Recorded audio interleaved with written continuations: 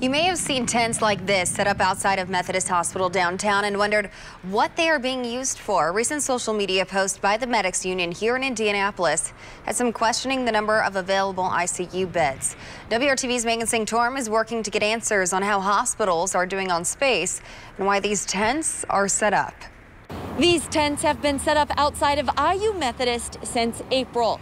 Leaders here say they haven't had to use them yet, but with COVID cases surging, they're getting closer and closer to needing them. When it comes to COVID-19 patients requiring hospitalization, IU Health has seen a double-digit increase downtown in just the past few days. It's gone up basically from Tuesday, where we're sitting around 55 or 60 to 100 today. Elizabeth Linden is the chief nursing officer for IU Health Methodist and University Hospitals. We are not at 100% capacity with our ICU level, but we are getting tight. A post from the Indianapolis Medics Facebook page this morning that got hundreds of shares said beds here were full and the hospital was getting ready to use these tents.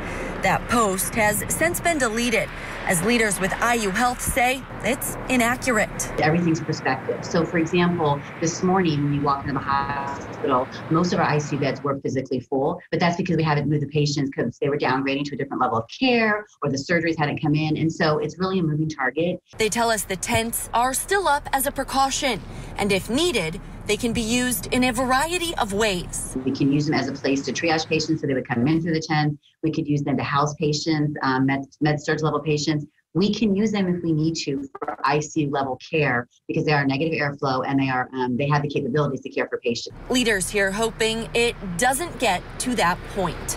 Working for you, Megan Singh-Torm, WRTV.